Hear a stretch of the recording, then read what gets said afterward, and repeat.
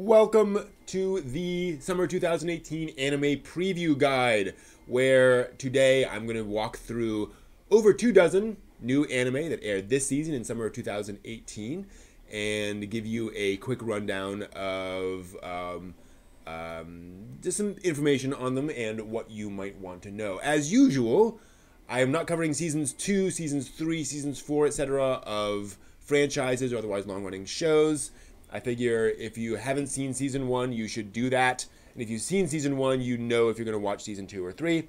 Also, no anime aimed at, like, really young, like, kindergartners. Because I figure, you know, the vast majority of you are not going to be interested in that either. So, let us move on, going alphabetically through the series, starting with 100 Sleeping Princes, one of the several otome series of the season, meaning it's about hot guys. This is about a young woman who ends up in a fantasy world, kind of an isekai story, and she is releasing hot young men who are trapped in these rings.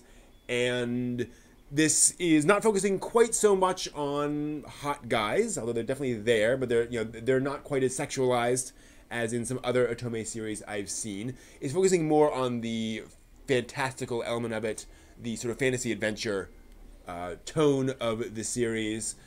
So if you're looking for something more along those lines, where it's about a bunch of people, on a big grand adventure in a fantasy world, you'll get that with 100 Sleeping Princes. Perfectly reasonable animation budget, and I like the personality of the characters. They didn't go too strongly on the otome cliches, which I appreciated. Angels of Death is one of the big horror, probably the big horror anime series of the season, one of the big ones. Basically about a girl about 12 or 13 who's trapped in a creepy hospital with a bunch of psychopaths, basically. And so it seems to be kind of a battle royale sort of a show. She has to get out. Very, very creepy. Definitely trying to trade on horror vibes. There's a little bit of gore, but it's more psychological. It's more... people coming after you. Think Day of the Dead. That vibe where it's more trying to freak you out. Not only is there a good animation budget for this show, they've obviously thought through it a lot. The visual style, the camera angles, the design of the hospital, all of these things are very distinctive and seem like part of a logical whole. So I was very impressed with that. This feels like one of the higher budgeted shows of the season, and especially high budget in terms of just the entire package, which I really appreciated. So definitely an interesting one. Also interesting in terms of animation, Angolmois, which would be the French pronunciation. I don't know how you pronounce it in Japan. Angolmois, record of Mongol invasion. It's about a group of people who wash up on the shores of Tsushima, which is basically the island between most of the islands of Japan and Korea, just before the attempted Mongol invasion of Japan. So if you're looking for something more historical, and this does seem very historically researched, you'll get it in Angolmois. Also, high animation budget and very distinctive visual style. In fact, this poster is pretty similar to the visual style of the show. Quite dark, very few bright colors, and kind of a subdued color palette. And just very, very distinctive. They're definitely trying something different. Also, like, there's this weird, like, paper filter over the entire show. Like, it is just filtered. The entire video. It's very, very weird. So, definitely a little more high concept. A lot of cool action animation in this. And just one of those really interesting series. And also, there's already been, in the first episode, some interesting character elements and character moments about motivation and whether that motivation is reasonable or not, that kind of stuff. Really like that. Moving on to Asobi Asobase, which is kind of the light, fluffy anime series of the season. One of a couple. I can't remember much of anything about the plot of this episode, because it's basically cute high school girls hanging out and promising things and then being embarrassed because they can't actually fulfill them and trying to backpedal and all that kind of normal high school girl stuff. Very, very light and fluffy, very sweet. Very much a school life kind of a comedy.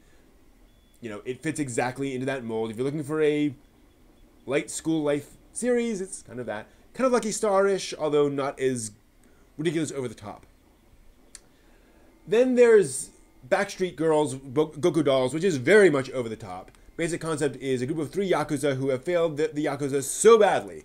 They've gotten in such big trouble with the Yakuza that they have been ordered to undergo gender reassignment surgery and become a pop idol group, a teen girl pop idol group for the Yakuza. So the joke is that they are, they have the bodies and faces and voices of teen girls, older teen girls, but they, in private, they act like 30-year-old men who are kind of disgusted with their lot in life. I'm not aware of anywhere where it's streaming. I haven't even seen a translation of it yet, so I had to kind of go based off of my very, very mild knowledge of a little bit of Japanese. Very over the top, very ridiculous, and very much playing off of the juxtaposition of cute girls with this attitude towards life, and zero animation budget. Just almost nothing. You'll get lip flaps. You might get a character, if a character is drinking, you might get, this motion up and down of them gulping something down. That's it. It's incredibly cheap. So it is hard to kind of recommend in that sense.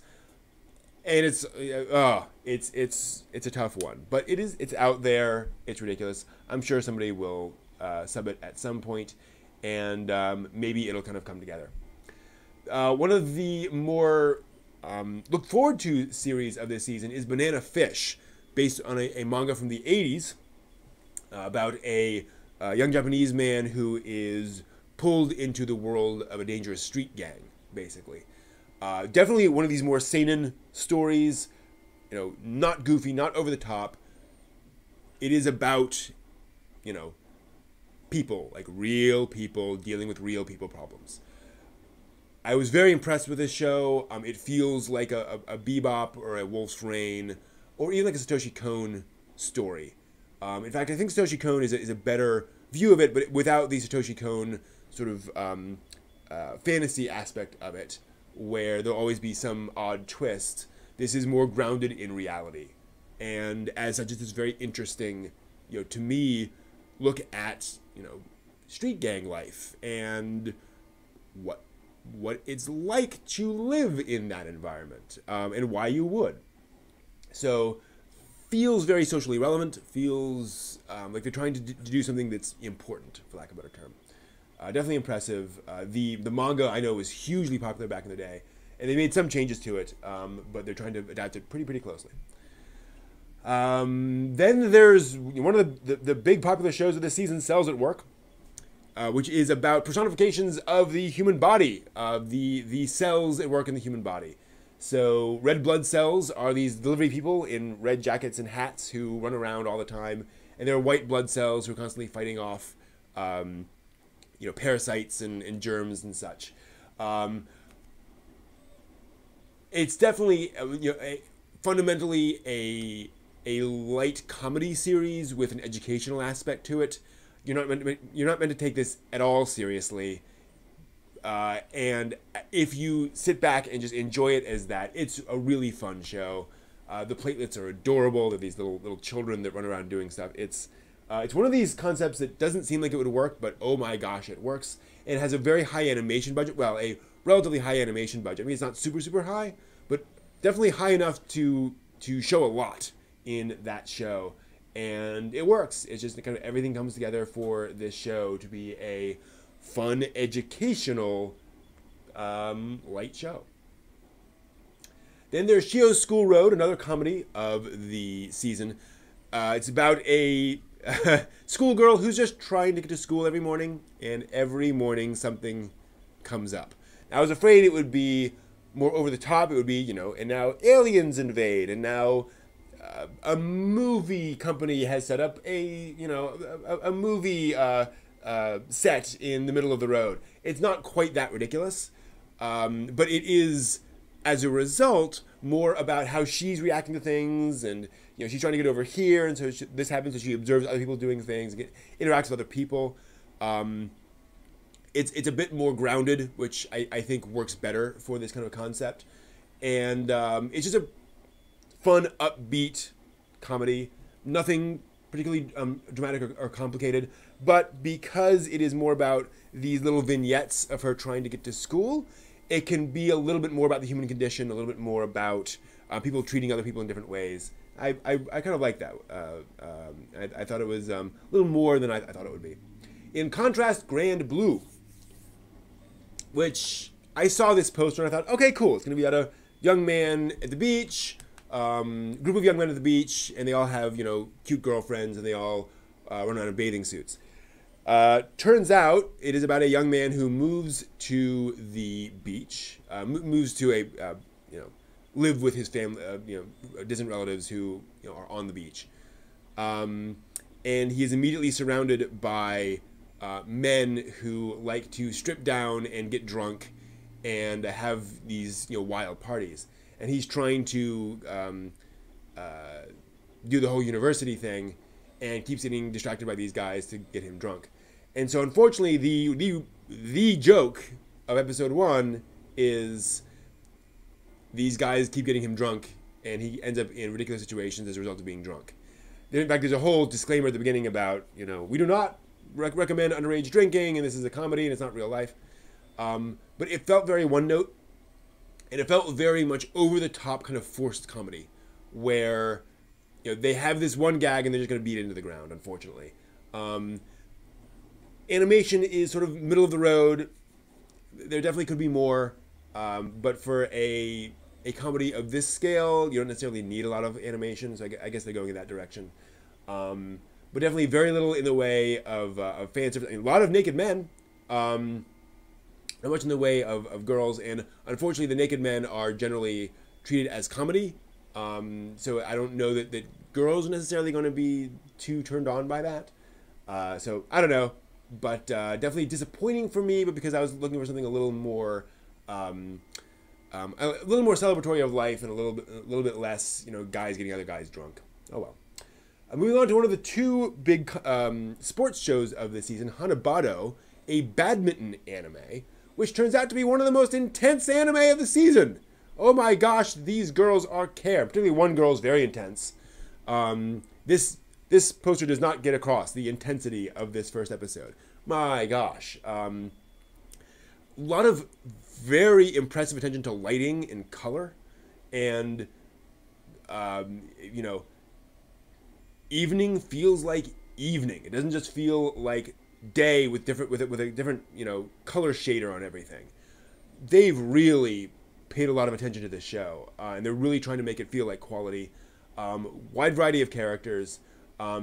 Really hard to see where this is going. I think it's one of those shows where you're either going to be in or you're going to be out, because it is an intense show about girls playing badminton.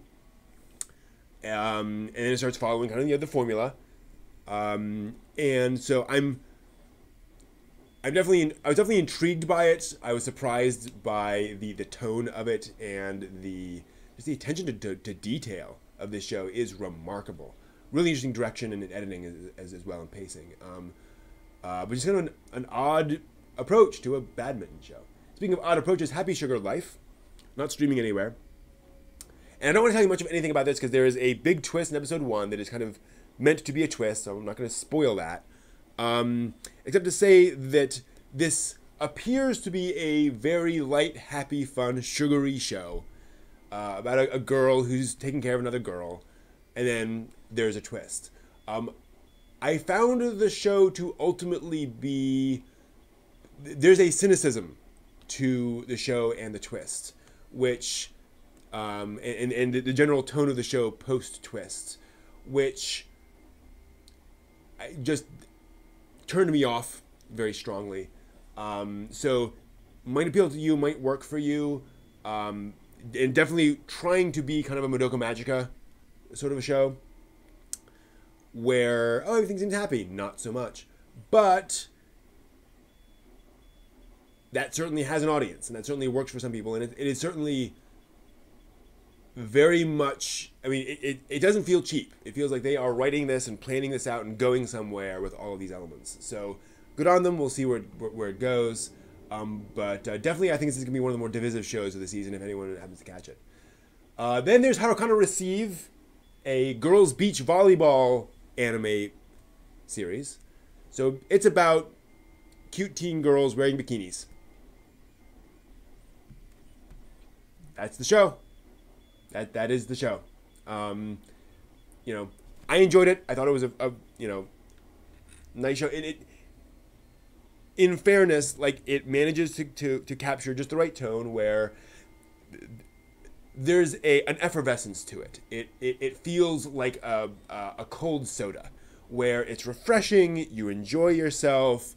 It's not deep, it's not complex. There's enough flavor there to keep you, enjoying yourself, but it's not filling in any way, shape, or form. And that's fine, it's not meant to be. Then there's Holmes of Kyoto, which is a little weird because people are going to think that and say, oh, Sherlock Holmes show. A little bit, not quite. It is about a young man who works in an antique shop appraising antiques. And he's extremely good at it and has used those skills to be able to deduce things about other people and situations. So he has that kind of Sherlock Holmes-like quality of deduction. And as a result, people call him Holmes-san.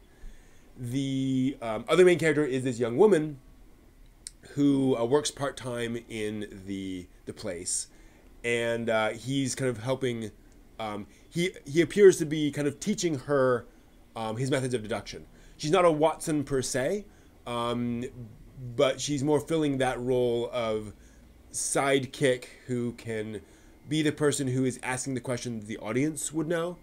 But the personalities are not quite the same. One of the things I really like, actually, is the main character, the Holmes character. He's not a sociopath. He's not this kind of superhero. He just has this really remarkable power of deduction. But he's just kind of this pretty normal young man, which is kind of cool. I watched the first 2 episodes of this, actually, and it's not all about appraising art. He's sort of... different people start asking him to help out with various problems, and it's not, murder. It's not grand theft. It's more mundane stuff like that, which allows the stories to be a little more grounded, and they seem to be original. I don't know. I haven't noticed yet any obvious connections to any of the classic Holmes stories.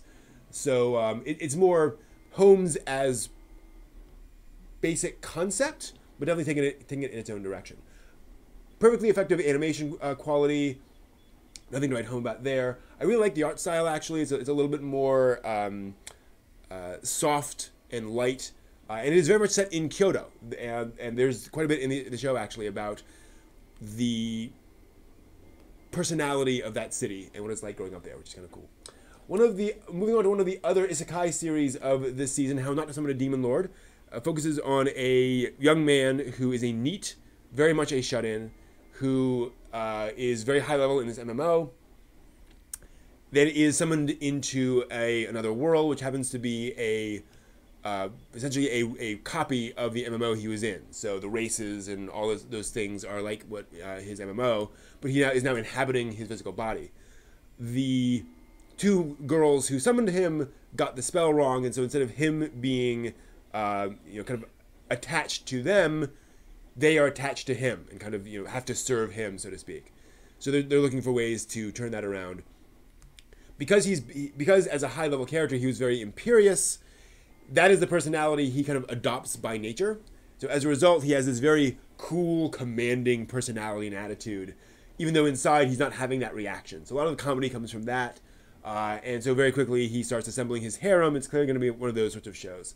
I do like the fact that his personality makes him react to things a little more normally than some shonen characters do, and you get to see kind of those reactions in him.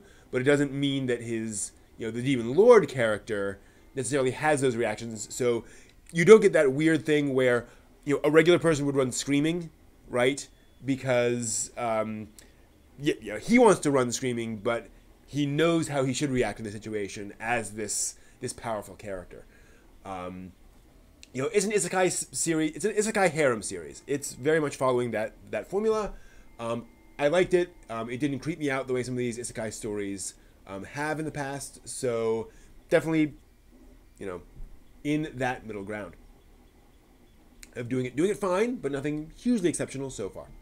Then there's Island, which is adapted from a visual novel. Feels like it's in that When They Cry, you know, school days vibe, where it is this, it's set in this out of the way place that seems idyllic, but there's some mysterious thing going on. I don't know what's going on.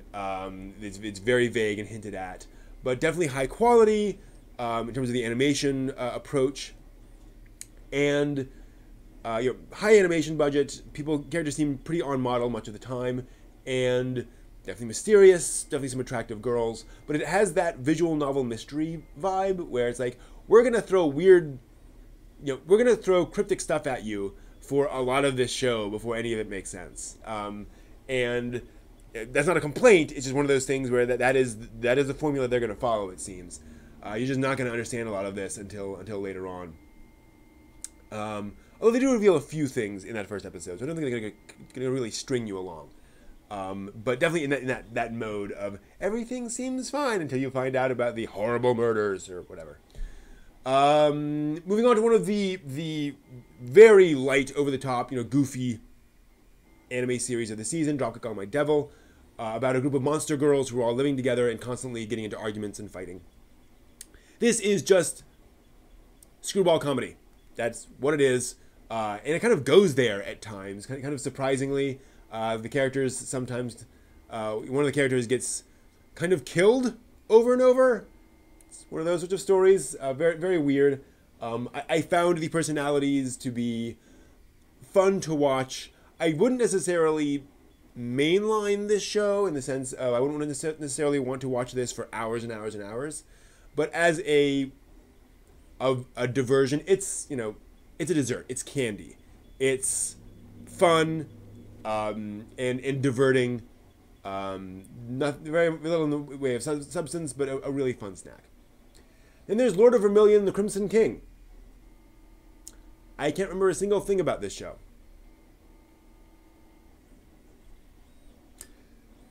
Mr. Tonegawa Middle Management Blues is a show about, it's actually a spinoff of Kaiji, very popular shonen series.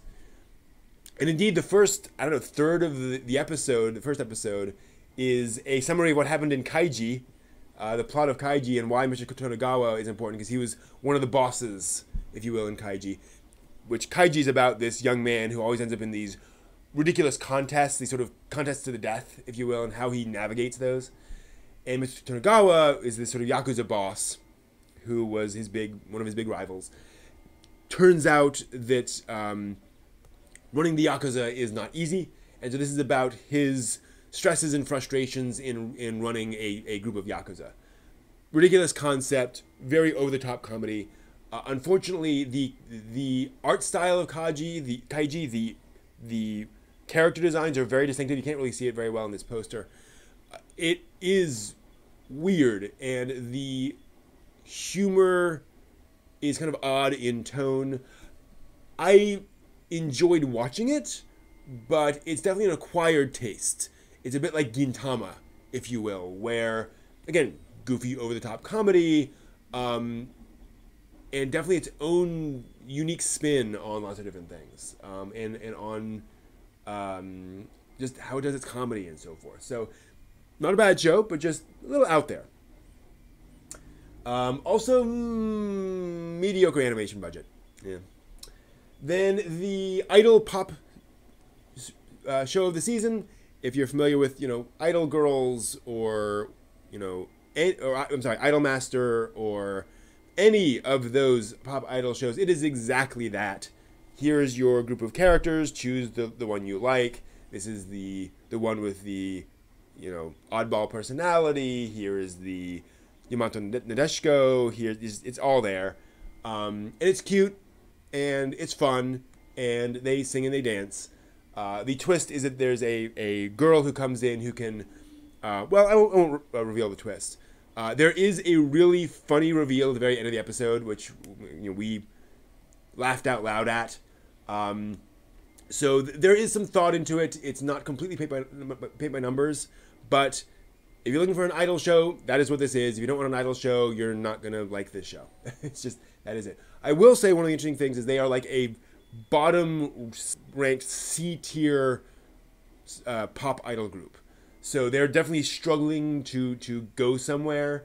More so than a lot of the idol groups out there, where they're not hugely popular at the beginning, but they're a little bit higher than where the girls are in Music Girls.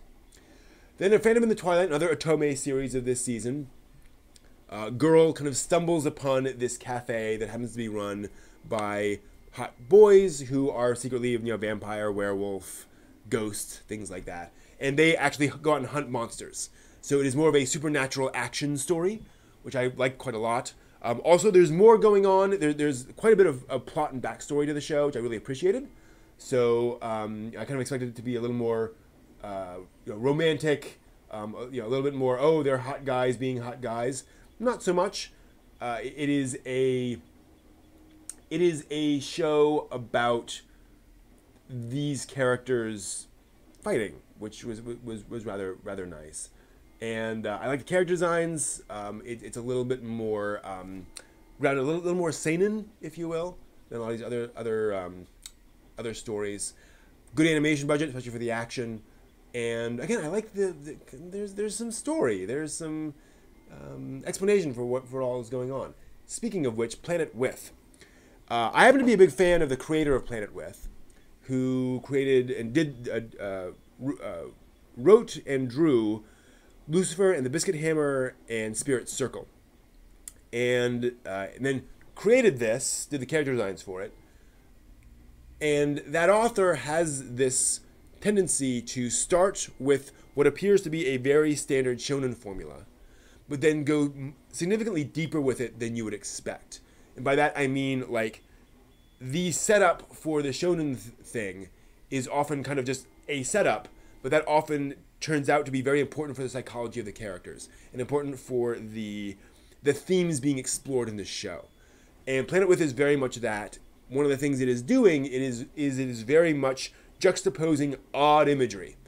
There is some weird stuff in this first episode, and I'm sure it's going to turn a lot of people really far off, but I am certain that is very much intentional, in the sense that, it's not just weird for being weird.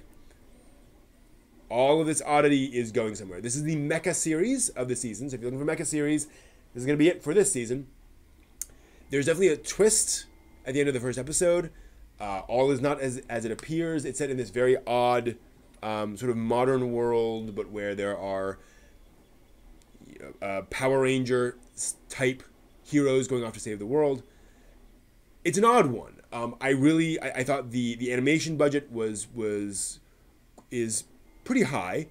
The art style is somewhat stylized in terms of how people move, and it's a little bit more sort of Naruto movement, and I'm intrigued. It definitely feels like a first episode where it feels kind of rocky. It feels like it's trying to set up it has to set up so much to get where it's going that you just don't know where you are by the end of the first episode. And that's just kind of what this kind of show has to be, but it's going to kind of accelerate up to an ending. And it might fall apart at the ending, but it's definitely going somewhere. This author does not just throw things together and run with it. It's going to be very planned. So I'm intrigued to see where Planet With is going. But if it's not for you, totally understand. Another isekai series this season, The Master of Ragnarok and Blesser of Einherjar, which is about a young man who is transported to a actually not a fantasy world. It appears to be Bronze Age Earth, Bronze Age Europe, actually. So maybe 4,000 or 5,000 years ago. Except it's clearly not, because several of the characters have crazy magical powers. So I don't know where it's going with that. But one of the interesting things is it does kind of deal with the fact that the main character, his cell phone still works, and there's apparently some explanation, for all of that. And so he can look up information on the internet. So he does things like introduce a new method of grinding grain, and certain technologies, and he's starting to introduce iron. And I should point out, one of the reasons this all makes sense, thankfully, the first episode is not an origin story. It starts with him in the world. Everything's already set up. The opening credits sequence shows in kind of flashes what happened to bring him to the world. You get in a sense of how that all happened. And so this is more about the situation he's in and how he's trying to sort of manage all of these relationships and the situation that he's been put in. So he's already confident. He already knows what he's trying to do and is trying to accomplish it, which I really, really appreciate. It's not stranger in a strange land. He's established and trying to grow from there.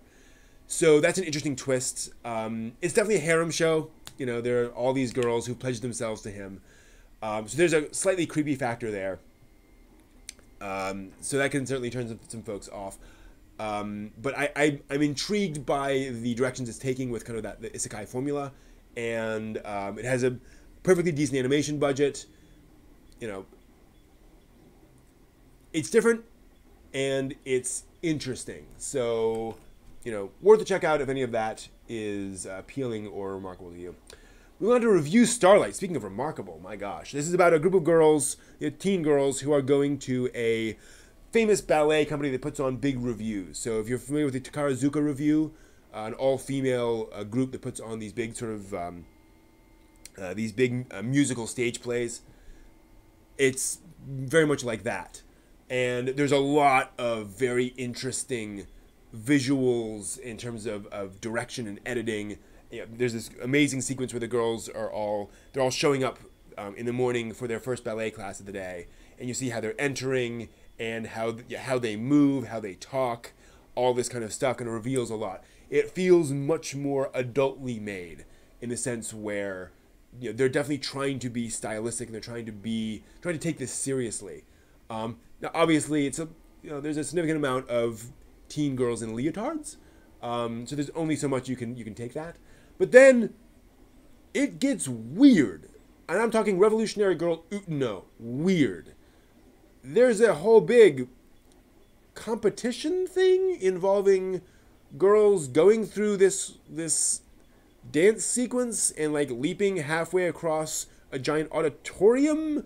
I am not sure where this show is going, and my gosh, the animation budget is insane. Movie quality animation. I don't know where they're going with this, but I was really, really impressed and intrigued. It's going places, and I mean, it may go in really crazy, weird, and ultimately useless places. But hey, I want to see more, which is always a good idea. So who knows where that's going? But definitely an odd one. Speaking of the Thousand Musketeers, another Otome series, although there's no real central girl character. Instead, it's set in a future in which an oppressive world government has taken away the right to bear arms. And so ordinary people cannot, own and wield weapons, and as a result, the world has turned into this dystopia. Fortunately, muskets are still around, and so people fight with these muskets. Now, these characters here are actually muskets brought to life. I don't understand it either, but they also have to be brought to life as very hot young men, and they go and they fight and shoot tires on jeeps, and they fight in these skirmishes with these crazy world powers. Insane concept. It doesn't take itself too seriously.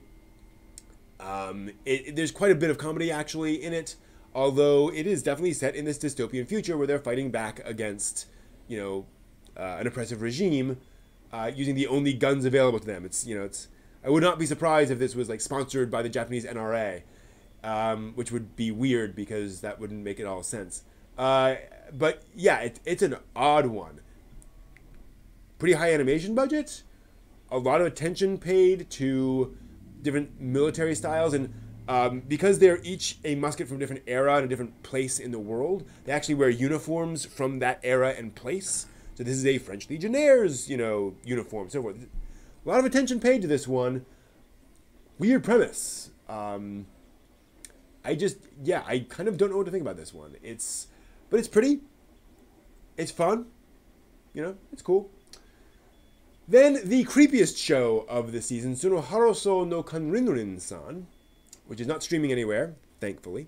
It is about, the entire first episode, pretty much, focuses on an adult who consistently makes inappropriate sexual advances and physical touches on a middle school student. That's the entire first episode. But it's a woman doing it to a young boy. So apparently it's funny. So basically this, the boy who you see in the middle there, has always been he's always been very passive and quiet. And people have frequently, growing up, mistaken him for a girl. And he's kind of trying to change that. He's now moving into this dorm. But the dorm mother, who is this woman with very large breasts, keeps grabbing onto him and holding onto him and talking about how cute he is. And even when he asks her to stop doing all that, she just keeps doing it. And it's meant to be funny. It just feels inappropriate. It really, really does. I like some of the other characters. There's a sort of a tsundere loli. There's a variety of other characters.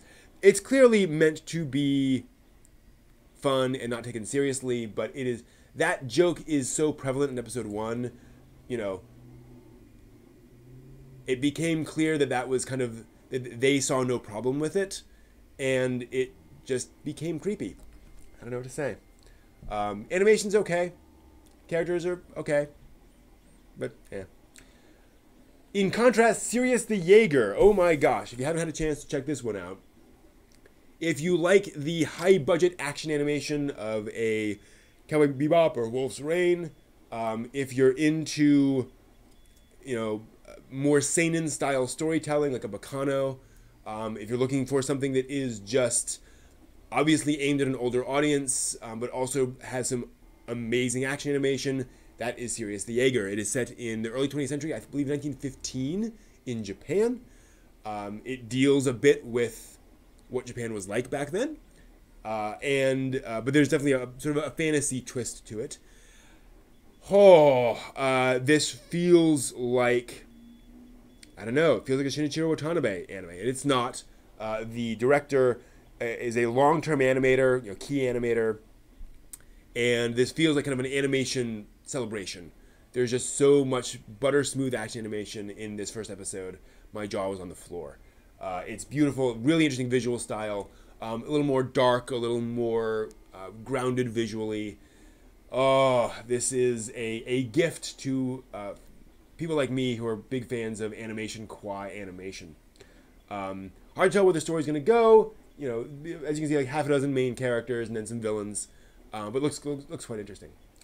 Also interesting, Seven Senses of the Reunion. Basic plot, I'm going to have to explain what happens in episode 1 because that is kind of the blurb. The main characters are all in an MMO. It's not a chapter in an MMO series thus far, but they're all grade schoolers who are in this guild, basically, in this MMO, which has one particular twist that it has permadeath. So if your character reaches 0 HP, the character dies and cannot be revived. You have to create a new character and start over. But you can do that. And it's also designed so that that doesn't stop you from playing the game. Like it is not hard for a higher level character and a lower level character to play together. They just have to kind of be more careful. So these grade schoolers have been playing it, and they've done very well in the game. One day, the boy who's more or less leading the group gets really excited about, he wants to fight this very, very tough boss. They don't really want to do it, but they go ahead with him anyway. The boss battle goes poorly. I will say they do a really impressive job of showing off how the different characters are doing different things in the battle, and how this person's supporting this person with that, and they need this summon so they can, you know, do this buff on this other character.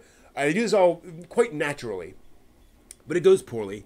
And one of the girls ends up throwing herself in front of one of the other characters, and basically takes in a disintegration ray in the face, and she drops to 0 HP, and her character, you know, vanishes, and she, you know, her character's dead. And so they're like, that sucks. So they all have to back out, of course. And then she doesn't respond to texts or phone calls.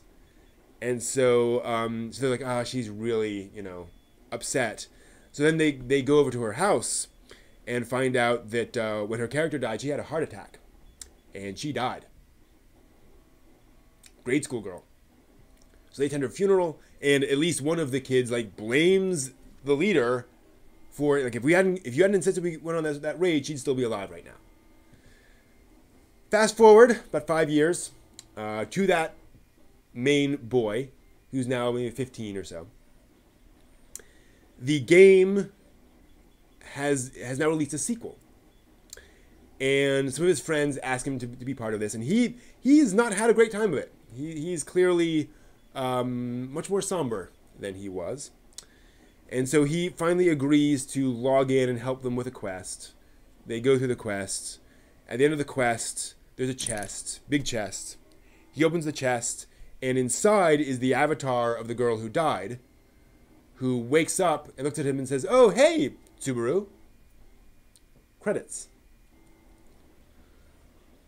You know, is somebody playing her character?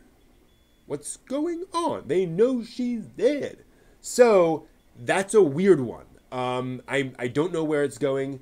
You know, animation quality is up there. You know, all the pieces are there. They're thankfully, again, not trapped in an MMO, which I was worried about. And I think it's going to be more about this big mystery of what's going on with this girl and why. Ooh, odd. So I think it's going to have that feel of Anohana, where there's a weird thing going on, and we all got to figure out what that weird thing is among a group of people who have a very awkward relationship with each other. So we'll see, but definitely one of the surprises of the season. Finally, Yuuna and the Haunted Hot Springs. This is the harem anime of the season. Funnily enough, this series actually got Shonen Jump in some hot water not that long ago. The main character is a very typical shonen teen hero.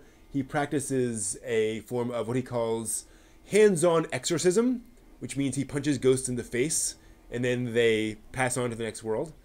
So he just does that, and he punches, you know, that happens. And he hears about this hot springs that is haunted by this, you know, student who drowned.